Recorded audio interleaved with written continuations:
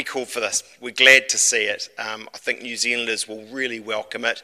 And for the most part, I think now what we've got to focus on is a budget this week and how actually we make sure, having flattened the curve, we don't do the same on the economy. We deal with some of the very real suffering that's come about from this through many people who've lost a job, many more forecast to do so, and how we get a growth engine going to get them back working again. I think it's good that we are where we are. Yeah, I think it'll be very welcome from New Zealanders.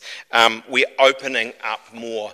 I think in truth, what happens now is we need to focus on the other wave that's coming on us. Having dealt with the COVID-19 wave, we now have got to be thinking about the real suffering that comes from 1,000 people a day going on the dole and growing, the need to get those workplaces and businesses back up. Because I think what we know is it's much easier to keep someone in a business and keep someone in a job than it will be if we're a bit slack on that and we see people, and more people than need to, going onto the dole and languishing there.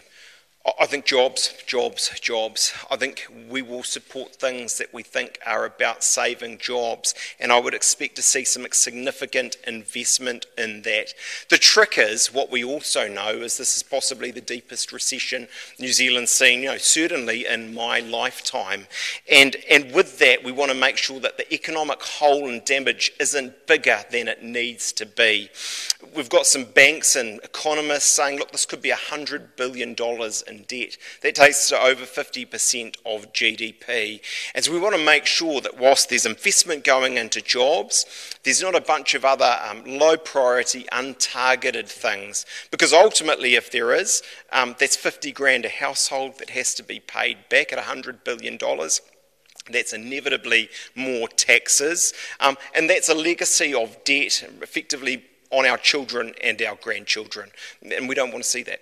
There will be, though, people who are going to need to delve into that detail and understand the differences between a restaurant and a cafe and a bar, who can and can't exactly open. And I think we should acknowledge the honest truth of this, which is that there will be some bars who've been holding on and for whom Thursday in well over a week is just too long for them. Look, even where they can open up, I think what we know is that they have now more costs on them from the distancing and the like. They will need more staff, and they'll probably be taking in less revenue. And so, I think we should all as Kiwis be sparing a thought for those suffering on the dole queue, but also those who are going to be trying to pick up the pieces of businesses they may have worked for a very long time on and make a real go of it. I think they'll have all of New Zealanders' support in doing so.